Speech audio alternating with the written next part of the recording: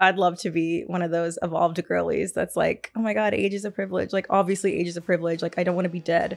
But I also want to age like Gabrielle Union, you know? Like, I want to look the fuck good.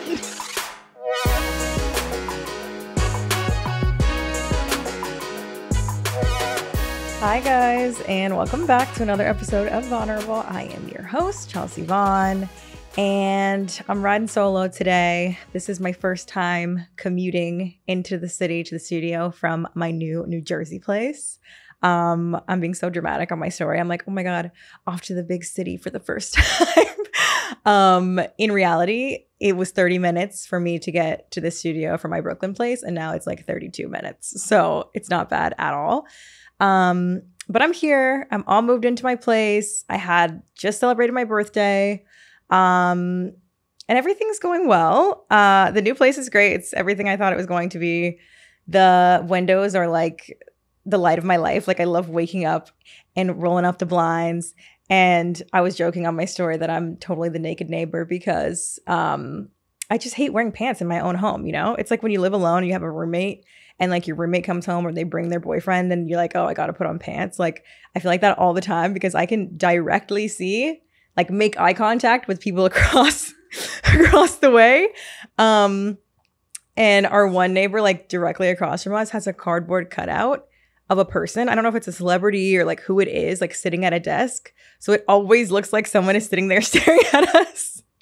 I don't know if that was a joke or what, but anyways, but I've seen those people too, and I'm sure they've seen me naked / in my underwear. But I got to get the good light. I got to record my stories for you guys, so I'm not putting the blinds down so they can enjoy the show. But today I was thinking it'd be fun to do an AMA episode, Ask Me Anything. I think it was my first 10 episodes. I did an episode like this where I literally just went through all of you guys' questions and answered them. And it was fun. And I can always reference back to that too whenever, because I usually do like my Sunday Q&As every week. And a lot of you guys ask me the same questions, or like new followers come in and ask me questions. So I always can like reference back and be like, oh, I answered that in more detail in the pod. So I'm going to go through what you guys asked me. First up, there were a couple questions about like living with Austin and versus living alone. So somebody asked me, I think this is funny, is there any secret single behavior that you miss now that you and Austin live together? It reminds me of that episode of Sex and the City where Carrie's like, secret single behavior that you do when like there's not a guy around or whatever. I think I kind of just like miss being gross. That sounds weird, but it's like, you're not going to be like necessarily like disgusting in front of your boyfriend. Not that I'm like... Not that I'm like really gross, but like, you know what I mean? Like, I would sometimes just like order delivery and like be a slob. And like one of my guilty pleasures is just literally sitting in my bed with delivery and eating, because I feel like eating in your bed is kind of gross, but like gross in a guilty pleasure kind of way. So I really only do it when I'm like about to wash the sheets. Like if it's the sheets are like a week and a half old, I'm like, okay, I'm going to wash them soon. This is the time where I could eat in my bed and just be a slob. Not that I'm like rubbing hot sauce on the sheets or anything, but like just eat in my bed and not have to worry about it. Maybe this is a Virgo thing because I'm just like, I literally told you guys in the other episode, I'm like, no outside clothes on the bed, no shoes on my bath mat, and I'm like eating in bed. It sounds hypocritical. It sounds it, but no, only if the sheets are like kind of dirty and they're going to get washed soon will I like full on have a meal in bed. And I still put paper towels down. But Austin is not a bed person at all. And by that, I mean, like, some people hang out in bed, like work in bed, do things in bed, lounge in bed. He's one of those people that's like, my bed is for sleeping. And honestly, that's the healthy thing to do, because apparently your brain, like when you just make your room for sleeping, it's better because you fall asleep faster and blah, blah, blah, blah, blah. Yeah. That's not what I do. I lay in my bed all the time. And he's just not a bed person. So then it makes me feel like I can't just like lay there because I feel like a complete sloth.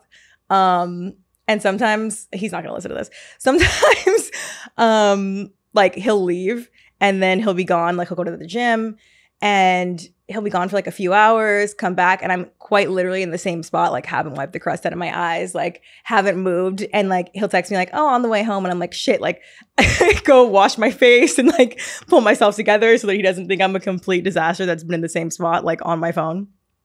But it's just hard because like my job is on my phone. So I will be sitting there working for 3 hours and like get caught up making like some TikToks or like editing something or checking my emails or whatever. And then I just haven't moved for 2 hours.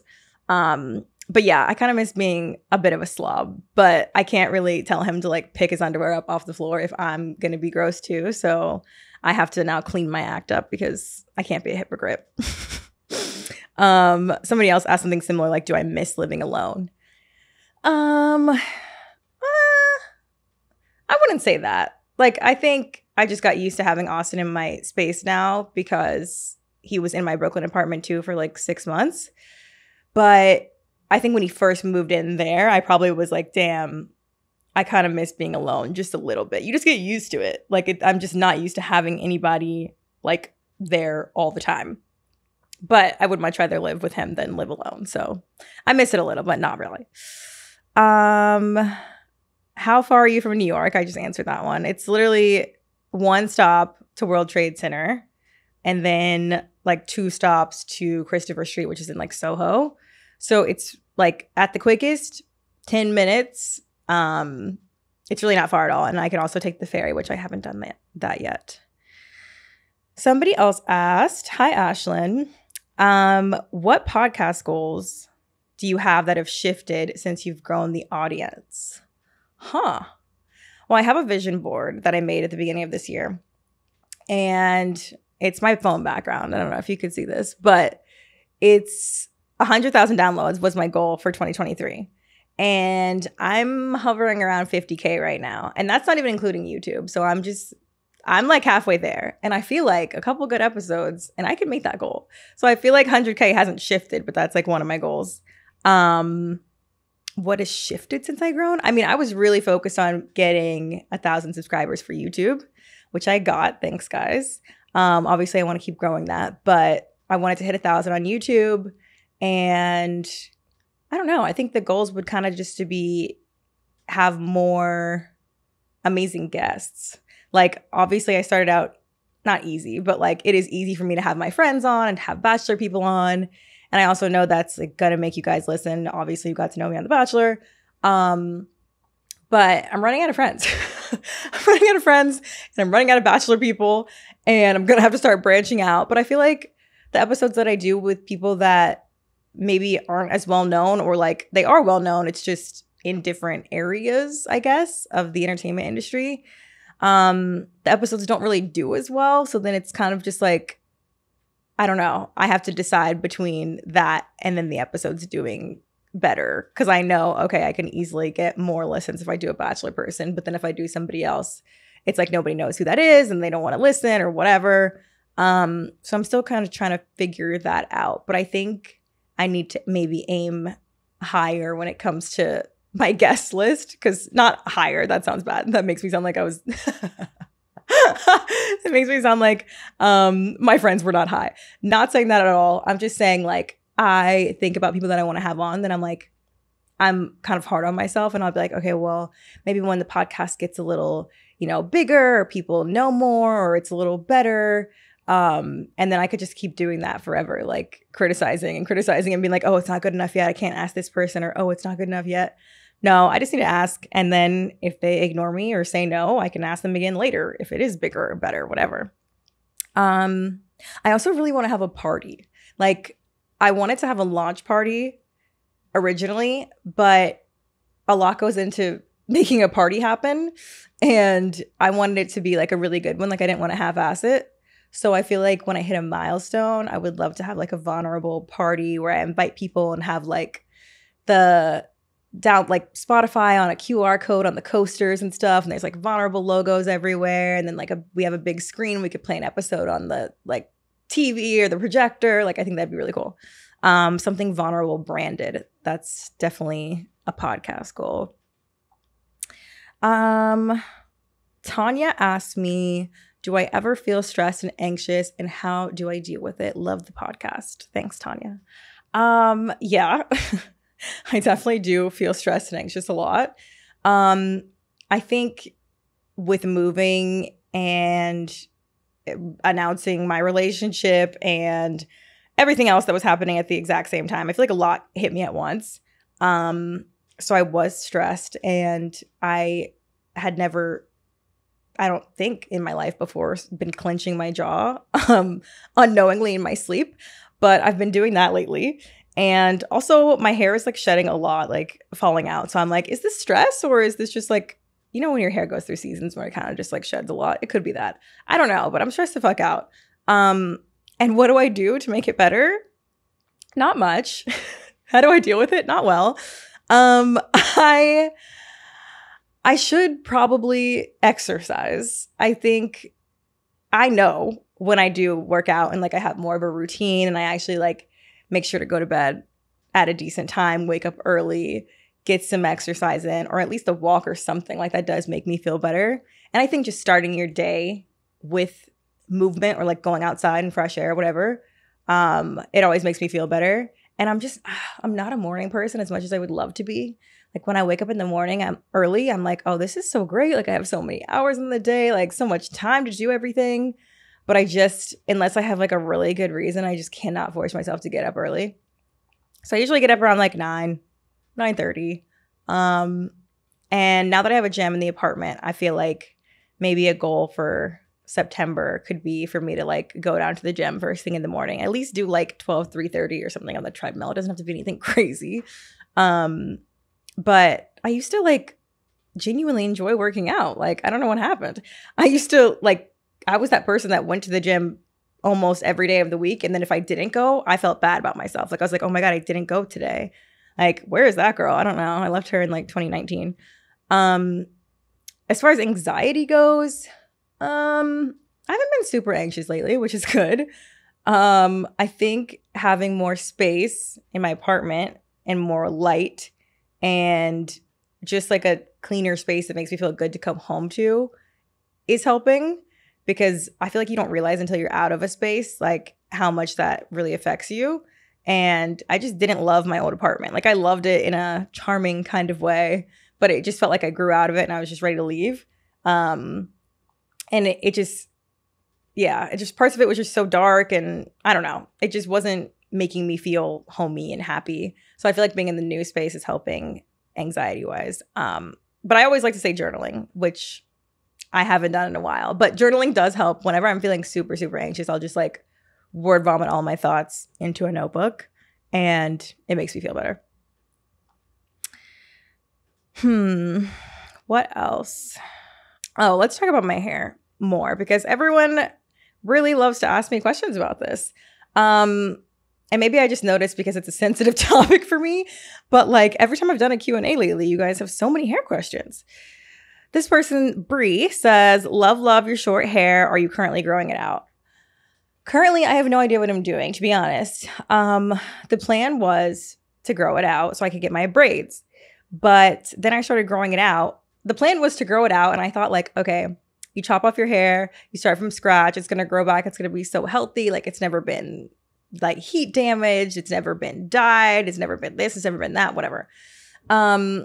This is what I thought, but my hair had other plans. So it's just like it's just not giving what I thought it would give. Like it's just not that healthy. It's all different lengths. Like when I tried to blow it out for the braids, it was a mess. It's just not trained to be straight anymore. Like my old hair, before I cut it off, like I had been straightening it forever. So it was used to being like blown out and flat ironed and all this other stuff, like manipulated. But like this version of my hair that just grows straight out of my head is incredibly tight and coarse and curly. And it's like, it was not having it with the blow dryer. Obviously, I could go get it professionally done, but I think I just need to trim. Like I started the growing out process when I still had my hair bleached, which I think was another mistake. I didn't think about it because I've never tried to grow hair that was bleached before. Like anytime I bleached it, it was when I had it like shaved super, super short. So now the ends are like bleached, and the bleached ends are like tangling with the new growth that's coming in, and it's just like a mess. So I need to cut off the blonde in the back. And after that, I really don't know. I'm like ready to quit, to be honest. I've come so far and I'm ready to quit because I'm just like, it's just stressing me out. Like, it's just making me anxious, and it's just making me feel all the things that I felt before I cut it off in the first place. And it's just hard to deal with, and I don't feel cute. And I'm just like, damn, this is why I cut it in the first place. Strangely enough, I feel like cuter and more pretty when I'm completely, totally bald than when I have my hair like this. So I'm just like, I don't know what the plan is. I don't know what I'm trying to do, but I also don't know if I want to like come this far just to give up and cut it all off. We'll see. But Fashion Week is coming up, and I don't want to be like getting my picture taken and I don't know, on red carpets and whatever else. Like, also I'm going to Europe. I don't know. I just want to feel cute when I go do all these things and take all these pictures. My whole life is taking pictures, and I can't have all of this be happening when I don't feel like my best self. I also feel like it ages me a little bit. Like, this might just be me, but I just feel like this hair makes me look older, and I'm not trying to look older. Like, I'd love to be one of those evolved girlies that's like, oh my God, age is a privilege. Like, obviously age is a privilege. Like, I don't want to be dead, but I also want to age like Gabrielle Union, you know? Like, I want to look the fuck good.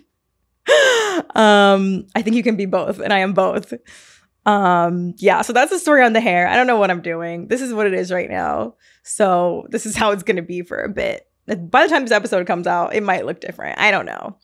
I need professional help. Can somebody DM me some black hairstylists in Jersey City? Because I need someone. That's when my hair was the best. When I lived in Harlem and I had my girl, her name was Ray, and I would just go see her every other week. I definitely could not afford to do this at the time, but it was like a priority because I was like, you know what? I can't do my own hair. She's keeping it healthy. She knew what she was doing. It was growing. We would get trims regularly. It was a whole thing. I need to find a new girl. Let's take a quick break, and then I'll come back and see if there's any more good, juicy questions. Okay, we're going to answer a couple more. You guys sent in a few more. Someone asked, would I ever get a pet? Okay, this is something that I've wanted. My mom's going to laugh at this. Since I was little, because I was begging my mom for a dog. Actually, I'm probably like one of the only people in the world. I've never had a pet of any kind, not even a goldfish, like nothing. I've never had a single pet. I asked my mom for a dog. I asked her for I think at one point I had like a rabbit phase. I had like what do you call them? Hamster. My mom was like, those are disgusting. We're not having those in the house. I'm not taking care of a dog. I don't like cats. My mom's allergic. So I've never had a pet of any kind. I've always wanted a dog. And then I moved to New York. And I just think, like, no offense to all the dog people, I think it's a little selfish to have a dog here if you're going to be out all the time, traveling all the time, and you live in a tiny apartment. Like, I don't want to get a dog just for when I'm home, and then the poor dog has to, like, sit there and suffer all day and night when nobody's there to hang out with it. Like, I feel like that's kind of fucked up, especially when I was, like, in a small place with no yard or, like, no park. Like, and then it's winter. Like, I don't want him to just pee on a pee pad, like, in my apartment. Like, I don't know. I just feel like I should wait until I have at least a door where I can just, like, let him out to the backyard or something. So I'm waiting on the dog front, even though I really want one, to, I don't know, perhaps get a house. Where I'm going to do that and when I'm going to do that, I have no idea. But that kind of leads into another question where somebody asked me, like, oh, are you going to be in New York forever? I don't know that answer either, but probably not. I never saw myself staying here forever, ever. Like, I think it's a fun city to be in when you're young and you're going out all the time and all your friends are here. But my friends are hitting that stage of life where it's like, they're about to all settle down and leave. Like, I have 2 really close best girlfriends still here. And, well, by the time this episode comes out, she'll be engaged. But my best friend's about to get engaged. She doesn't know this. And my other best friend, well, she'll be getting engaged soon, and then she's going to move to Philly. So, like, I think my other friend's going to move back to Atlanta. And then who am I going to hang out with here? Like, it's just going to be me and Austin, and I'm just going to be living my little settled down Jersey life, I guess. Like, I don't know. They're going to leave and go get houses. And I just feel like there's no point in staying in New York if you're not going to be going out and enjoying the city. Like, that is the part. It's the location that you're paying for. So we're all here. We're all like, New York's the greatest city ever. I'm willing to pay these crazy prices because it's, you know, you live in the city, blah, blah, blah. If I'm not even going out anymore, like, I could do that in Atlanta, like, for, I don't know, $2,000 a month or have a whole ass mansion for what I'm paying in Jersey City. And I grew up in a house and in the suburbs. Like, I just don't see, if I'm having kids in the next, I don't know, 5 to 10 years, I don't see raising them in New York City as an option. I just don't think I could do that comfortably unless I all of a sudden get stupid rich. So send the podcast to all your friends so that I can get some more downloads. But I don't see that happening. And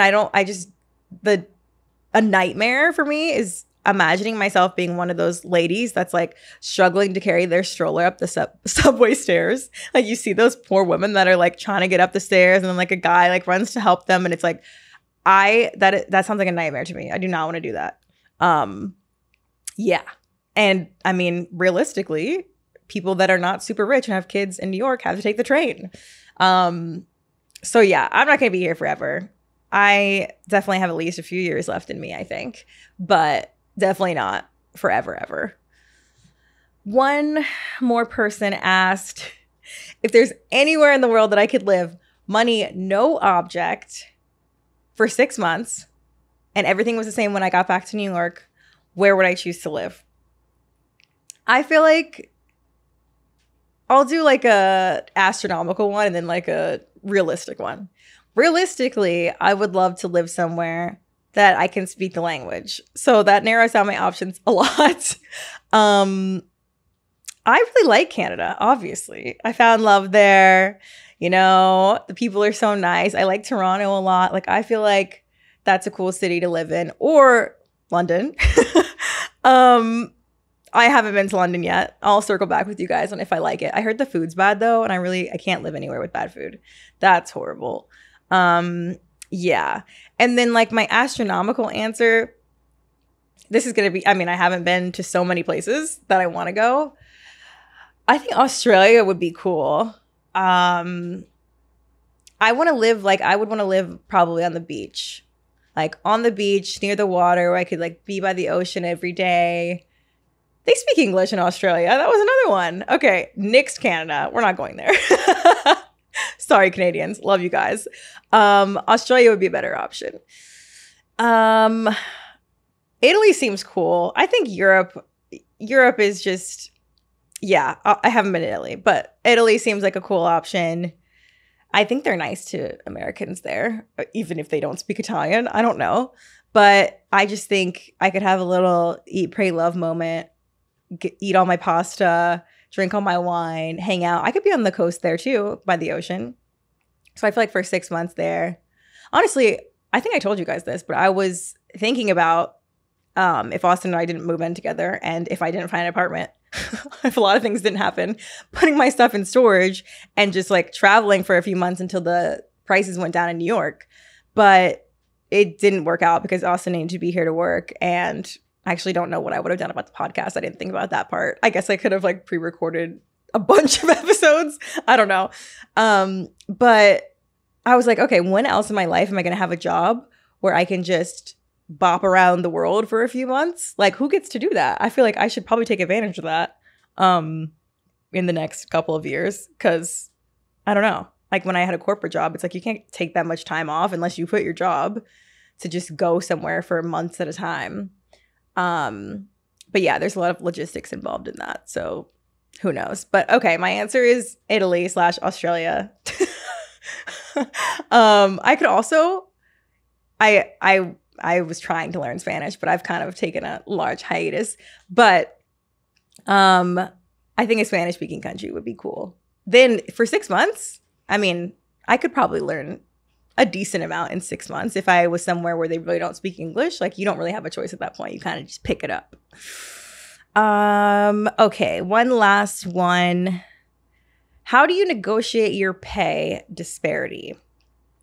This is interesting. I kind of talked about it with Rachel Lindsay a little bit. So I have a manager. Shout out to Elisa. She lives in LA. She takes care of me. And she's kind of the liaison between me and the brands that I partner with. So she really does all the negotiating on my behalf. But I mean, I trust her opinion because she's in the industry. She also represents a lot of different people, like younger, older, TikTok, Instagram, whatever platform, like white, black. Like she represents a lot of people and she sees what they're getting paid. So it's kind of like I just have to trust her when she tells me like, hey, I wouldn't do this because this brand isn't paying you what you're worth. Like she will straight up tell me and be like, this isn't a good one. Like if you really want to do it, you can. She always presents me with the opportunity still, but if it's something that she really thinks is like not it, or like I'm not getting what I deserve to get, she will tell me. So she really negotiates and she always pushes super hard for me to make sure I'm getting paid what I deserve to be paid. So I'm very grateful for her. As far as like when I negotiate myself, I don't know. It's kind of tricky because there's a weird line in between like modeling and influencing. So it's like if someone's asking me just to model for something, that might be a different rate than like posting something or just showing up to something. There's a lot of different things. And like, that's funny because Austin actually just texted me right before this episode and was asking me my pay rate for something. But yeah, it depends on how they're using the images and videos, how long they're using them. There's a lot that goes into it. And you just got to trust people who are experts at what they do. Like I'm not a negotiator and I'm not like in it like my manager is. So I trust her opinion more than like she knows what she's talking about more than I do. So yeah, but my tidbit on that would be always ask for more because I've learned that the hard way. If you ask someone for a rate and they just say, okay, then you shorted yourself. Like you should have asked for more. If they're not giving you pushback or trying to negotiate or meet you in the middle or anything, then you ask for too little. And with all these companies, especially with freaking capitalism and like this influencer industry, like they have the money. So I always ask for more and let them say no. And I think my manager operates that way too. Okay, I think that's it, guys. Those were some pretty good questions. Yeah, that's really it for the episode. You guys know where to find me by now. I hope it's at Chelsea Vaughn on Insta, at Chelsea Vaughn _ on TikTok, and at Vulnerable Pod on YouTube. But I will see you guys next episode. Bye.